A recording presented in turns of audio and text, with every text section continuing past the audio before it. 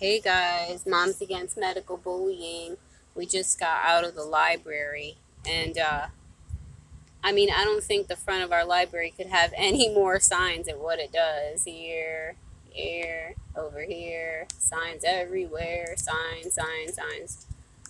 So, yeah, we just got out of there. It was kind of stressful, obviously, because everyone looks so happy wearing their masks. They're just really enjoying themselves. And being at the library made me think about something, the psychology of singling people out.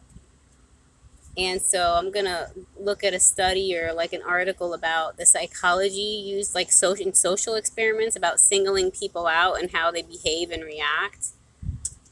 This is for quarantined books. I guess they quarantine the books that they get back because all of a sudden now the books have germs. But before the Operation COVID, none of the books had germs on them, only now. So that's that. And let's see here. We've got, you can't drink out of the water fountain, of course.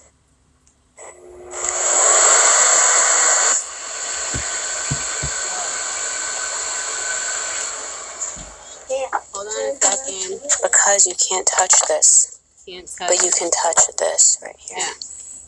The white things are covering some little things that toddlers can play with, but they can't touch those. They can touch the wall next to it. And hold on one second, please.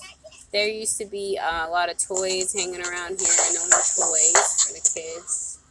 That was a room shut down where there would be toys and story time. Nothing in there.